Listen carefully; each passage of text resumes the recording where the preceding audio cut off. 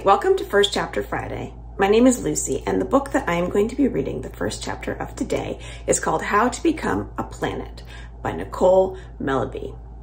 And this book is about a girl named Pluto, and the book starts when she is 12. At the beginning of the book, we learn that Pluto has had a meltdown and her mother had to break down her door to get in and help her. It was scary for the two of them, and at that point, Pluto is diagnosed with depression and anxiety, and because of this, she misses 34 days of school, the entire last month of 7th grade. Her mother homeschools her while Pluto tries to learn to manage her depression and anxiety, but this is very difficult for her. She's on medication and she can function, but she doesn't feel like herself entirely.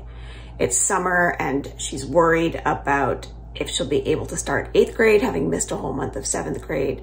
She doesn't know how to reconnect with her friends, especially her best friend Meredith, who she kind of ignored when she was going through the worst of her depression. So she makes a list of all the things that she needs to do, sort of the milestones she needs to cross off, even if they're very simple, like going to a party, to come back to herself and feel like the Pluto that she knew. If she doesn't achieve some of the things on this list, and she isn't able to start 8th grade, she might have to go live with her father in New York City. And she's not sure that she wants to do that, nor does her mother really want her to do that. Her mother and Pluto are very close. Pluto has a good therapist and she makes a new friend named Fallon. Fallon wears boys' clothes and fights to be able to style her hair like her brothers, but she's still working out what that means for her. So Fallon also makes a wish list of how to feel like herself.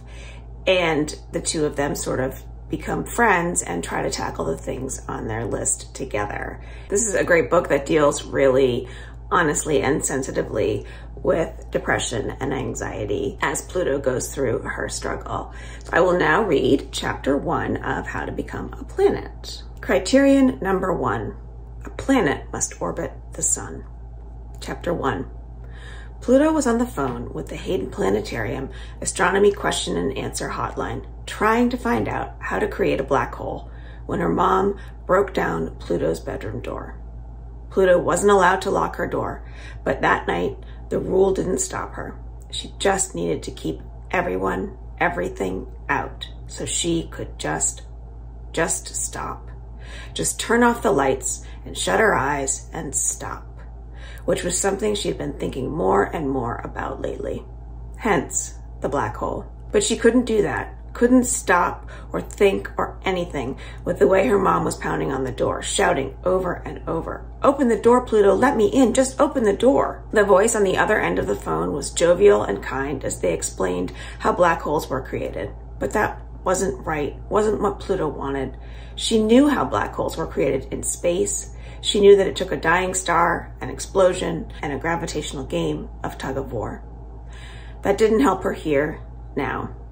Pluto felt heavy sadness, a weight that pushed down on her chest, and she could hear her mom sobbing as silent tears fell down Pluto's cheeks. That weight, and Pluto's reaction to it, was too much, too dramatic. It was too dark in her bedroom when it was sunny and spring through her window. She was too shut down for someone who confided everything to her mother. Her mom's voice outside the door, "Pluto, please, please open the door." The muffled voice on the other end of the phone, "Can we help you with anything else today?" Pluto's head rested against her cold wall, light gray and plastered, with little glow-in-the-dark stars she had tacked on with her mom when she was 4. She picked at one with her thumbnail, pulling it off and taking bits of the gray paint with it. She couldn't explain what happened next, only that the sadness turned to anger in her chest, and she knew those little stars wouldn't help her. They wouldn't die and explode and suck her into their dense nothingness, and she was mad at them. She was mad at those little stars and at the voice on the other end of the planetarium hotline, and at her mom and at herself, and she needed the stars to come down. She needed them to stop glowing. She dropped the phone and ignored her mom, and she pulled at those stars one by one, yanking paint off the wall and throwing them away. It still wasn't enough to make everything stop.